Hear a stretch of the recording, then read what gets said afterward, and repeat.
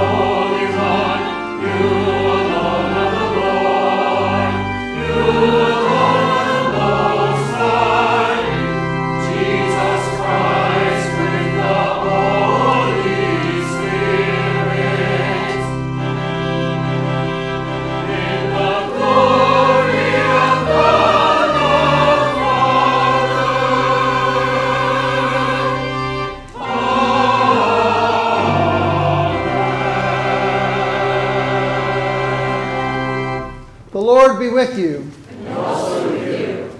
Let us pray.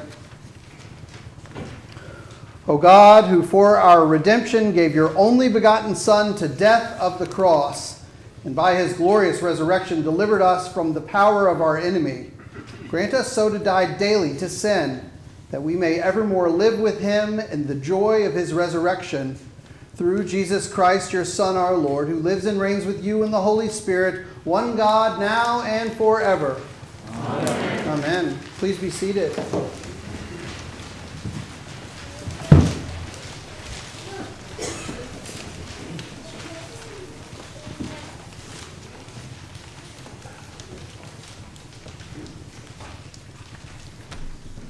The first reading is from the book of Acts. Peter began to speak to Cornelius and other Gentiles. I truly understand that God shows no partiality, but in every nation, everyone who fears him and does what is right is acceptable to him. You know the message he sent to the people of Israel, preaching peace by Jesus Christ. He is Lord of all. The message spread through Judea, beginning in Galilee. After the baptism that John announced, how God anointed Jesus of Nazareth with the Holy Spirit and with the power, how he went about doing good and healing all who were oppressed by the devil, for God was with him. We are witnesses to all that he did, both in Judea and Jerusalem. They put him to death by hanging him on a tree, but God raised him on the third day and allowed him to appear. Not to all the people, but to us who are chosen by God as witnesses, and who ate and drank with him after he rose from the dead. He commanded us to preach to the people and to testify that he is the one who is ordained by God as judge of the living and the dead. All the prophets testified about him that everyone who believes in him receives forgiveness of sins through his name. The word of the Lord. Thanks be to God.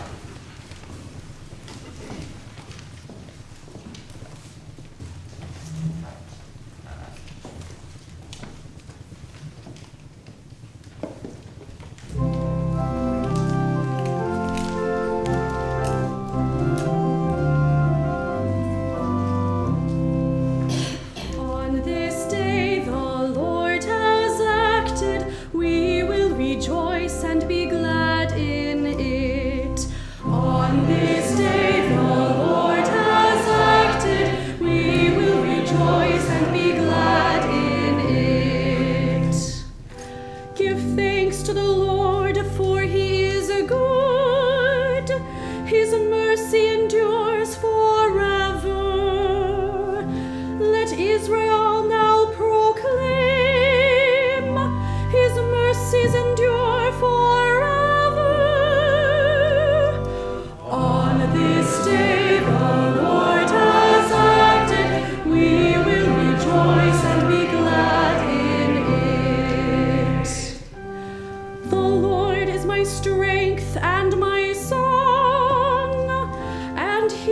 become my salvation. There is a sound of exultation and a victory in the tents of the righteous. The right hand of the Lord has triumphed. The right hand of the Lord is exalted. The right hand of the Lord has triumphed. On this day the Lord has acted. We will rejoice and be glad in it. I shall not die, but live and declare the works of the Lord. The Lord has punished me sorely, but he did not hand me over to death. On this day the Lord has acted. We will rejoice and be glad in it. Open for me the gates of righteousness.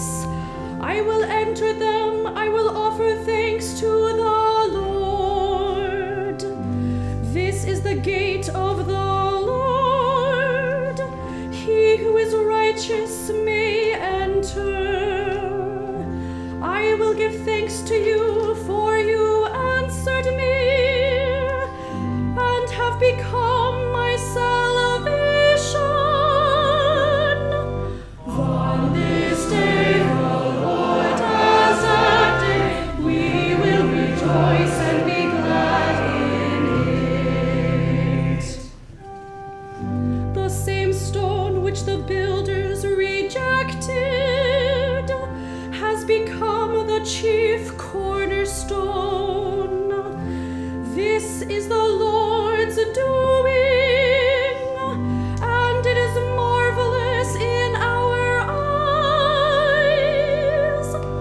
On this day the Lord has acted.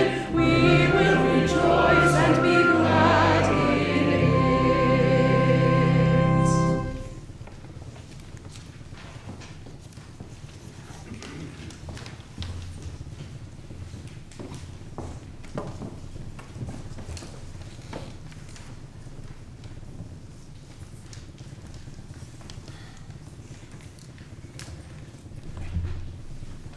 A reading from Colossians.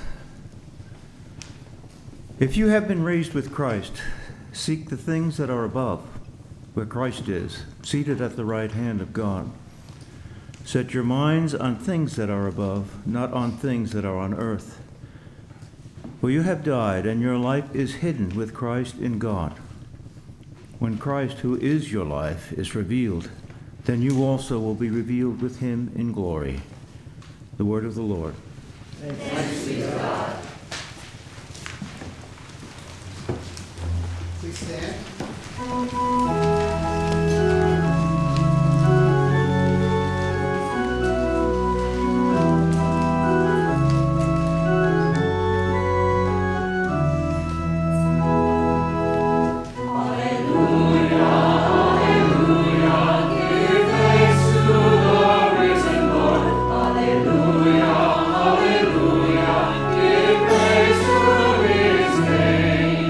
Jesus is Lord.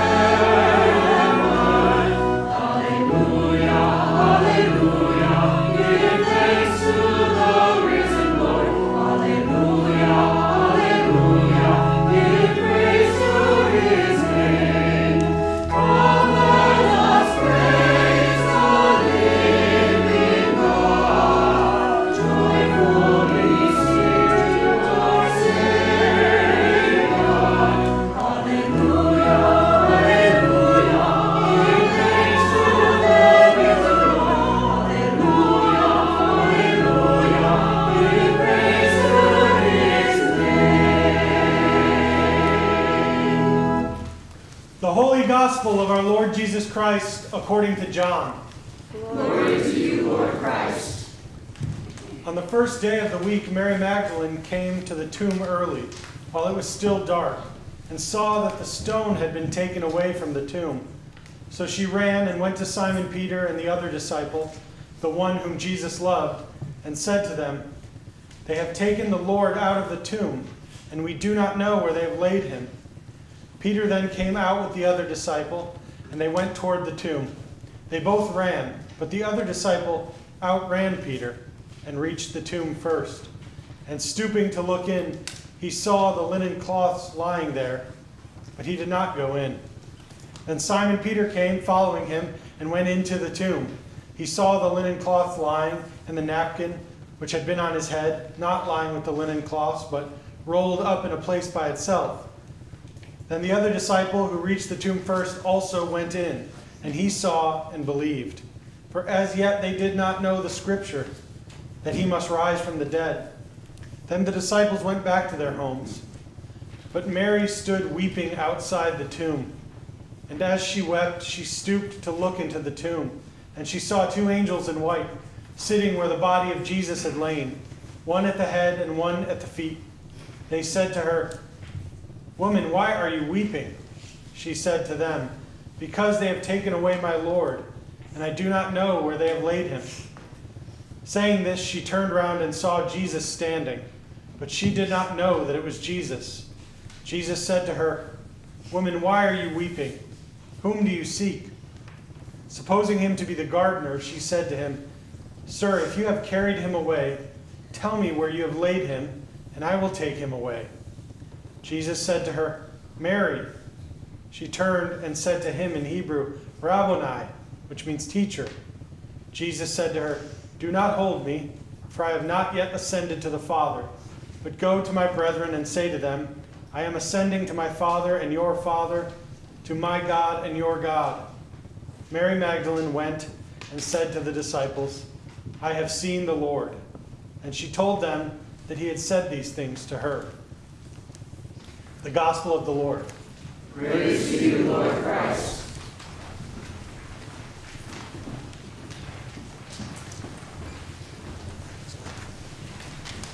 I speak in the name of the risen Lord, Father, Son, and Holy Spirit. Amen. Please be seated. Happy Easter. Happy Easter. This week I had a man come up to me as I was dressed in my priestly garb, wearing my black trousers and black shirt with my collar and my sport coat. He approached me in the supermarket aisle and he asked me a very simple question. He said, "Do you really think that you're going to get into heaven?" People ask me strange questions all the time. So I wasn't offended. I wasn't insulted at all. But the question really gave me pause. It was the middle of Holy Week. It was on Wednesday. We had just finished up our Tenebrae service, which we held here, a service of light and dark. And the last thing we did in that service was to extinguish the Paschal candle. The Paschal candle, which for us is the light of Christ. And in extinguishing it, we acknowledged that in doing so, it was really meaning Christ's death, his last breath. And so in the supermarket, my head and my heart and my soul was thick with fog.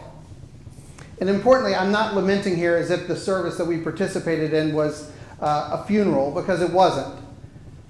But it made me think, what does this mean now? What does it mean now? Christ's death. What does it mean now for me and for us? And then to be approached in the supermarket and to be asked this question.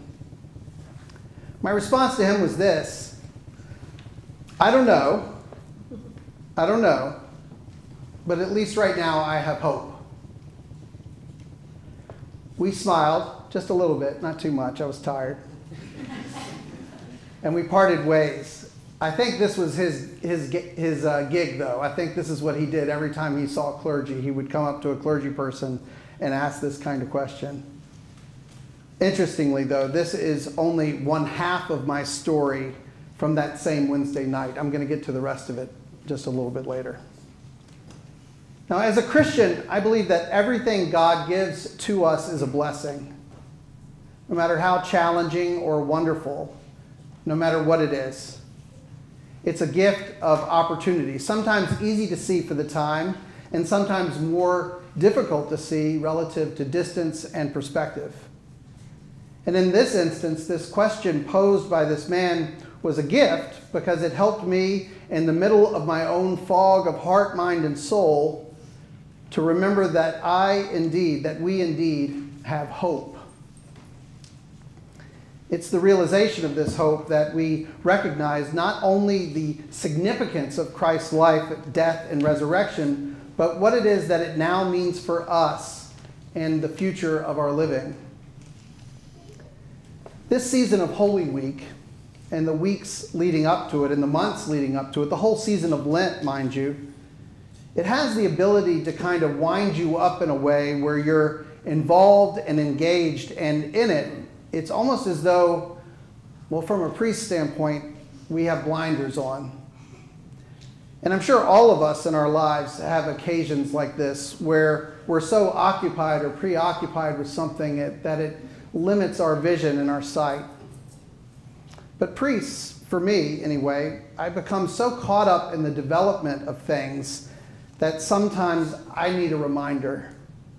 I need a reminder of what we really are being called into to do and to be. I realized this probably most succinctly this weekend when we were in the parking lot for the Easter egg hunt. We had about 300 individuals in attendance. And the kids were really juiced up a bit, partially by the candy, partially by Virginia, who was encouraging them to be juiced up a bit. And the kids were chanting, and they were told that if they could get their chanting loud enough, they were calling out a certain bunny.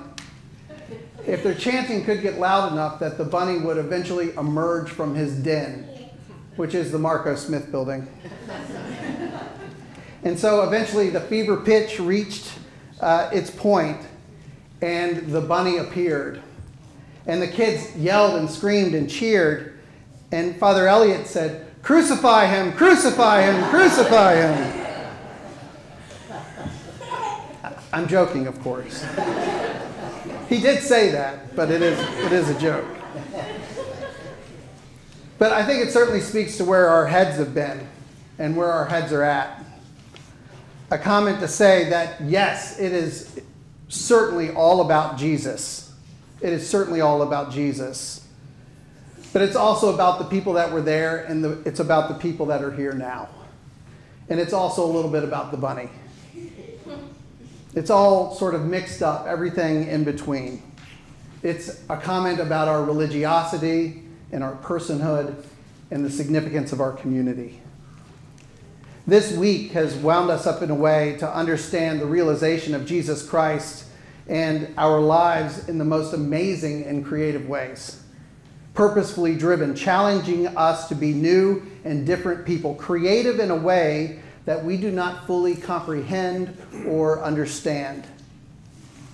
And again, this year, just as every year, we are challenged by what God continues to put in front of us. But I have solace. I have solace knowing when I look up and out at the body of this congregation and I see the people here that love one another so much, the people here who are willing to do so much for one another, the people here that are reaching out beyond us. And in the middle of that, in the midst of challenging news and difficult situations and even celebrations, I'm reminded again and again and again that we have hope.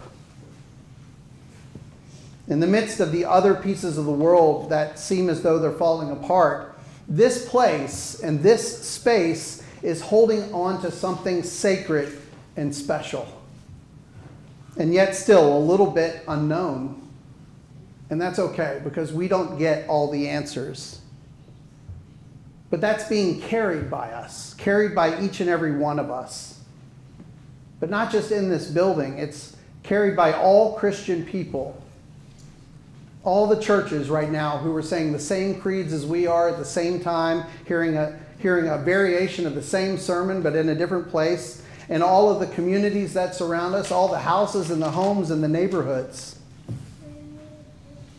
All of it. All doing that important work. And in the midst of that, I know that Jesus is there. And I know this because Jesus has always been there. And Jesus will always be there. In a world where we can't figure things out, where we can't know everything, we can't fix everything, and certainly we cannot worry about everything. There's just too much to worry about. We can know that God is there because God has always been there. And that He is loving us and caring for us. And again, this is how I know this. So back to my story. A nice long 12-hour day, a Tenebrae service, a gentleman in the bread aisle asking me if I'm going to go to heaven. And then I'm reminded of faith and hope. As I walked out to my truck that evening, I was rushed by a woman in the parking lot who saw my collar, and she saw me entering the store. She had waited for me to exit the store, and she rushed over to me and she said, I need you, I need you, I need you. I need you to pray for me. She said her father is dying, and I don't know what to do. I don't even know how to approach this. How does this go? You're a priest, right? So we stood right there in the middle of the parking lot, and we prayed. And in that parking lot, we asked God not to intercede on her behalf for what it is that she wanted or what it is that she needed, but we asked for God that His will might be done, that her father's own salvation journey might be accomplished. And we prayed for this not because I learned this in some class somewhere. Ironically, they don't teach us these things in class.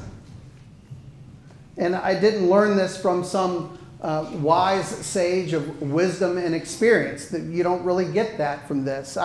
We prayed that way because in that moment, we remembered in the midst of everything else, the only thing that we had together was hope. And I think that's where we are today. Jesus Christ is risen, and walking through a doorway, we have a new hope for a new Christ in a new world, in a new way of being that we never ever thought possible.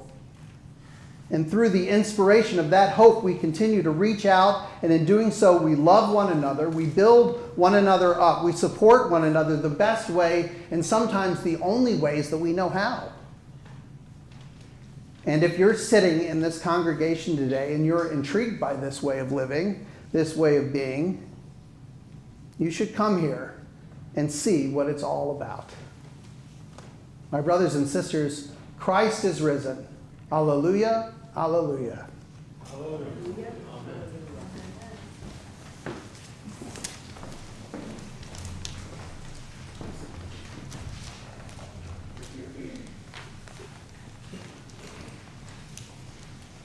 Please stand. Together we affirm our faith in the words of the baptismal covenant. Do you reaffirm your renunciation of evil and renew your commitment to Jesus Christ? I do. Do you believe in God the Father? I believe in God the Father Almighty, creator of heaven and earth. Do you believe in Jesus Christ, the Son of God? I believe in Jesus Christ, His only Son, our Lord. He was conceived by the power of the Holy Spirit and born of the Virgin Mary. He suffered under Pontius Pilate, was crucified, died, and was buried. He descended to the dead. On the third day he rose again and ascended into heaven and is seated at the right hand of the Father. He will come again to judge the living and the dead. Do you believe in God, the Holy Spirit? I believe in the Holy Spirit, the Holy Catholic Church, the communion of saints, the forgiveness of sins, the resurrection of the body, and the life everlasting. Will you continue in the apostles' teaching and fellowship, in the breaking of bread and in the prayers? I will with God's help. Will you persevere in resisting evil, and whenever you fall into sin, repent and return to the Lord? I will with God's help. Will you proclaim by word and example the good news of God in Christ? I will with God's help. Will you seek and serve Christ in all persons, loving your neighbor as yourself? I will with God's help. Will you strive for justice and peace among all people and respect the dignity of every human being? I will with God's help. May Almighty God, the Father of our Lord Jesus Christ, who has given us a new birth by water and the Holy Spirit and bestowed upon us the forgiveness of sins, keep us in eternal life by his grace.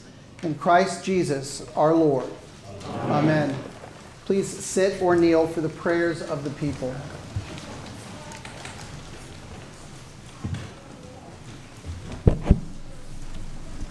Prayers of the people are page 9 in your bulletin. High and holy God, robed in majesty, Lord of heaven and earth, we pray that you will bring justice, faith, and salvation to all peoples. Lord, hear us. Lord, graciously hear us. You chose us in Christ to be your people and to be the temple of your Holy Spirit. We pray that you will fill your church with vision and hope. We especially pray for Caroline Church and for the continued discernment of our mission and purpose. We also pray for those preparing for confirmation and their first Holy Communion, especially Benjamin, Wyatt, Noah, August, Sophie, Christian, and Avery. Lord, hear us. Lord, graciously hear us. Your Spirit enables us to cry, Abba, Father, affirms that we are fellow heirs with Christ, and pleads for us in our weakness. We pray for all those who are in need or distress, especially Katie, Carol, June, Henry, Irene, Nicole, Pam, Lily, Andrew, Kathy, Jack, Wayne, Eileen, Lori, and Sharon, and all those we mention now, both silently and aloud. Maggie.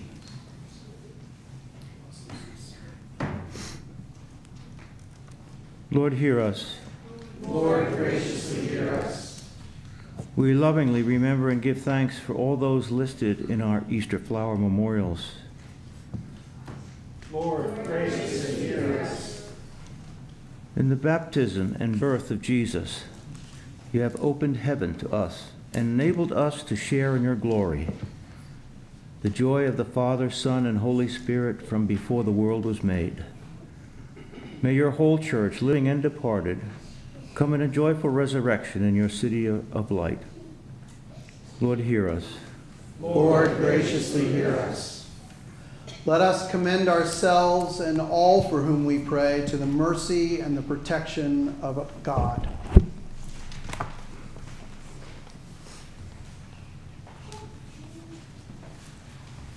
Please stand.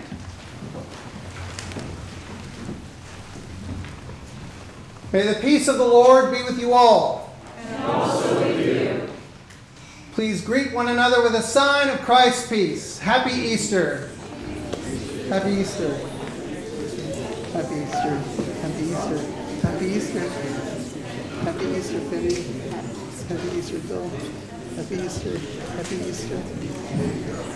Happy Easter. Happy Easter. Happy Easter. Happy Easter. Happy Easter. Happy Easter. Happy Easter. Welcome. Happy Easter. Please be seated. Welcome to this 14th service of Holy Week. It's been a fun ride. We're so happy and delighted that you've decided to celebrate Easter with us today, and so thankful for you being here with us. In your service bulletins, there is an announcement page. It contains all the things going on in this very vibrant community. Some of the things that are not mentioned on here is adult education by way of Bible study, which won't happen this next week, but is typically on Tuesdays in the evening at what time? 6:30. At 6:30. And then also we have an online Bible study on Fridays. All of that information is online. I do want to draw your attention to some fun things that are coming up. We have plans for a summer theater club. And so the information is contained in the bulletin. We also have a Lego Builders Camp, which personally excites me. That's pretty exciting. And then we're also planning a kayak outing later in the summer. Lots of programs for youth here, and lots of wonderful ministries afoot in our community. And it's really a vibrant parish, and so we invite you upon leaving to maybe grab one of the one sheets that we have out there if you have not already received it, or fill out a card today if you'd like some more information about what's going on in this parish. We also participate in the delivery of home communion and other spiritual counseling, so if any of those things sound of interest, please let us know. We'll be happy to do that.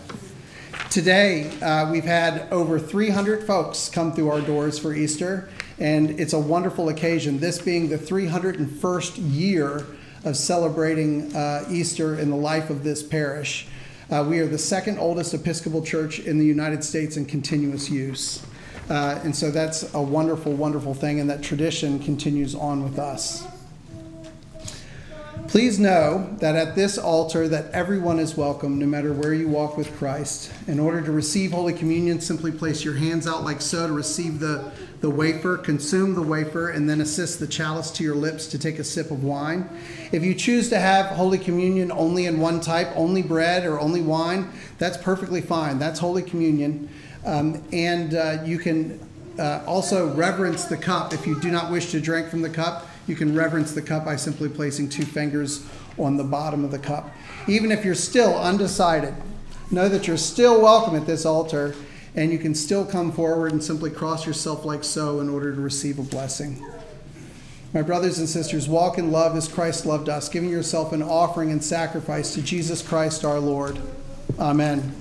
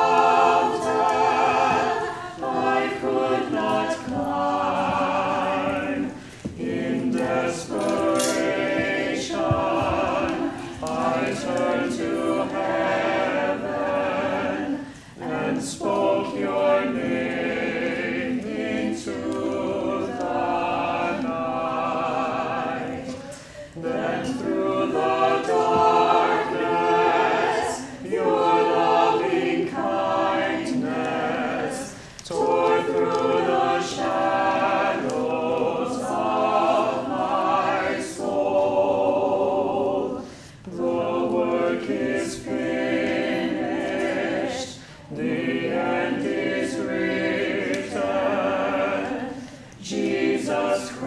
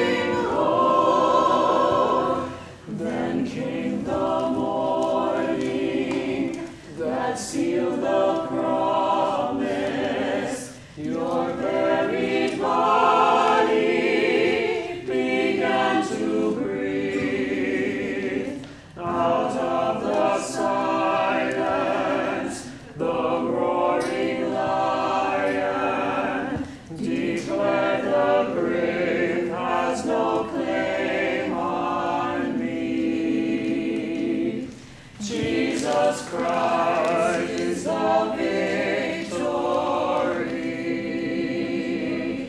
Hallelujah, praise the Lord who set me free. Hallelujah, death has lost its grip on me. You have broken every chain. There's salvation in your name, Jesus Christ, my living hope. Hallelujah, praise the Lord who set me free. Hallelujah, death has lost its grip on me. You have broken every chain. There's salvation in your name, Jesus Christ, my living hope. Please stand. There's one part of Easter I failed to mention, that's the holy obligation. We have hot cross buns outside after the service, and I ask for your divine assistance in helping us to take them home. The Lord be with you. And also with you. Lift up your hearts. We lift them to the Lord. Let us give thanks to the Lord our God. It is right to give him thanks and praise. It is right and good and a joyful thing always and everywhere to give thanks to you, Father, Almighty, Creator of heaven and earth. But chiefly we are bound to praise you for the glorious resurrection of your Son, Jesus Christ our Lord. For he is the true Paschal Lamb who was sacrificed for us and has taken away the sin of the world. By his death he has destroyed death, and by his rising to life again, he's won for us everlasting life. Therefore we praise you, joining our voices with angels and with archangels and with all the company of heaven, who forever sing this hymn to proclaim the glory of your name.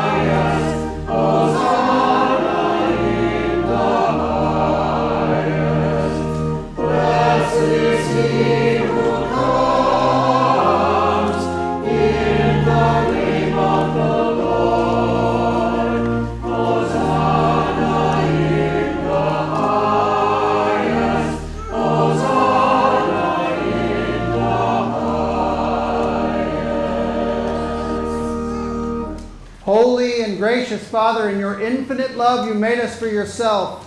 And when we had fallen into sin and become subject to evil and death, you in your mercy sent Jesus Christ, your only and eternal Son, to share our human nature, to live and die as one of us, and to reconcile us to you, the God and Father of all. He stretched out his arms upon the cross, and he offered himself in obedience to your will, a perfect sacrifice for the whole world. On the night he was handed over to suffering and death, our Lord Jesus Christ took bread. And when he had given thanks to you, he broke it and he gave it to his disciples and said, "Take, eat. This is my body which is given for you. Do this for the remembrance of me."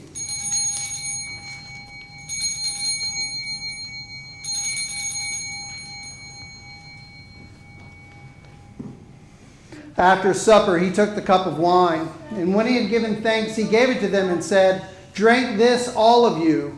This is my blood of the new covenant, which is shed for you and for many for the forgiveness of sins. Whenever you do this, do it for the remembrance of me."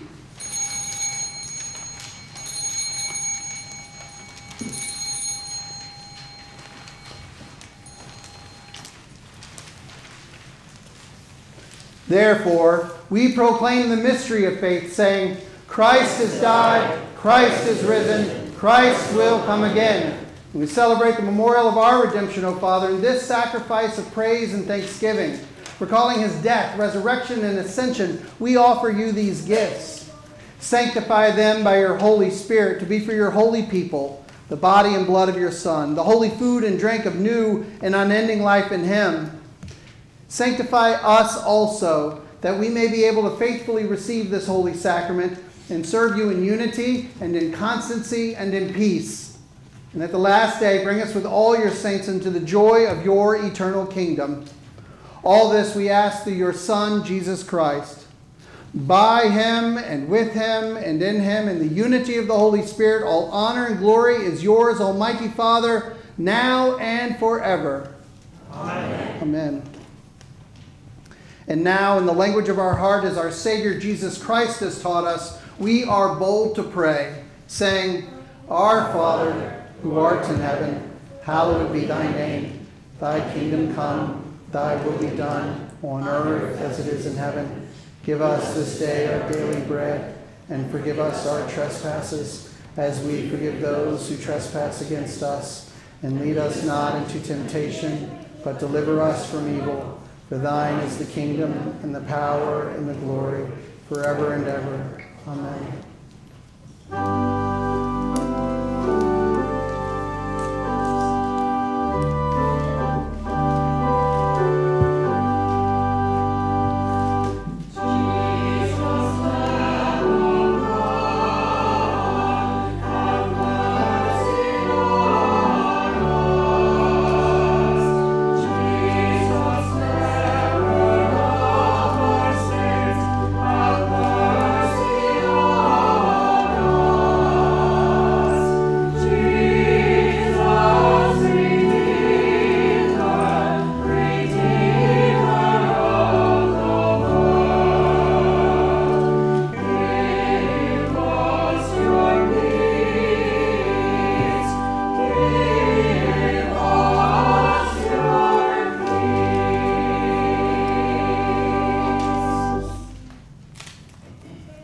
Hallelujah. Christ, our Passover, is sacrificed for us. Therefore, let us keep the feast. Alleluia. Alleluia. The gifts of God for the people of God. Take them in remembrance that Christ died for you, and feed upon him in your heart with faith and with thanksgiving. Amen. Please come forward.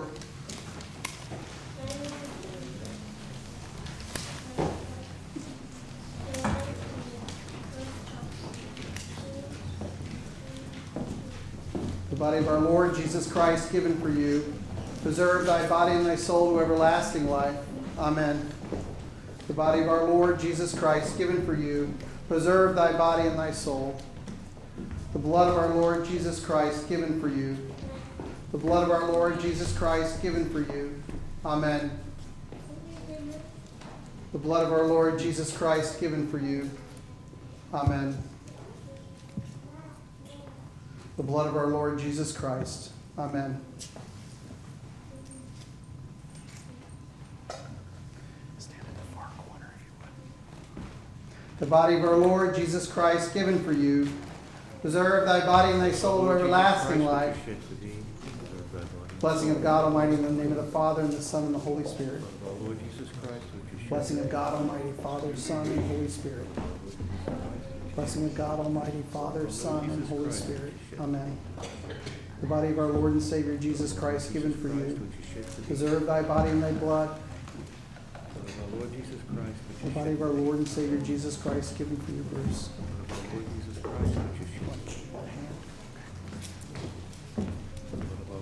The body of our Lord and Savior Jesus Christ given for you.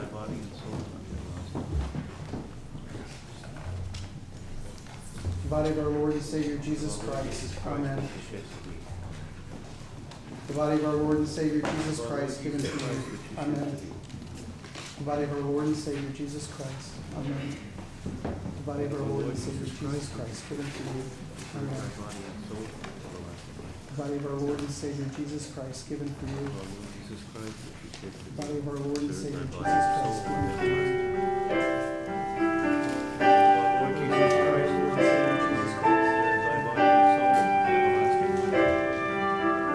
The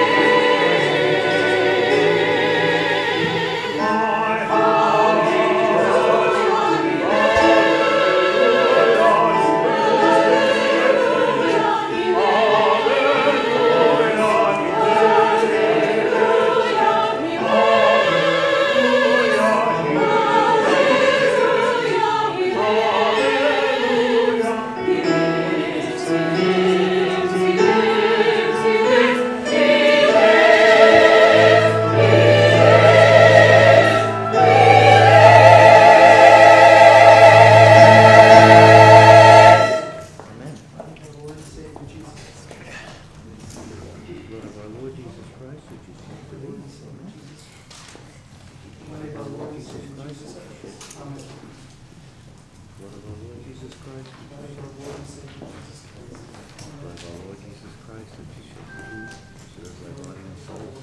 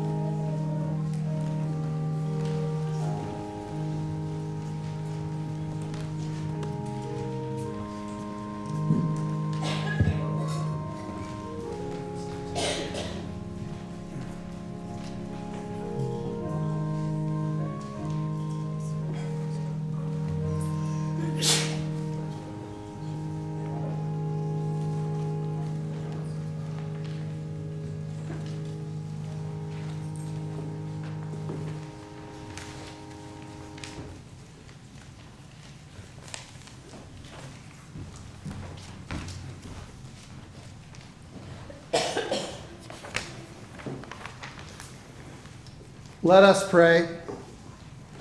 Eternal God, Heavenly Father, you have graciously accepted us as living members of your Son, our Savior, Jesus Christ, and you have fed us with spiritual food and the sacrament of his body and blood.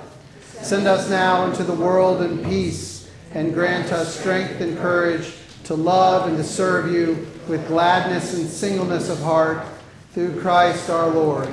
Amen. In the blessing of God Almighty, in the name of the Father, and of the Son, and of the Holy Spirit, may the grace of our Lord Jesus Christ be with you now and always. Amen. Please stand.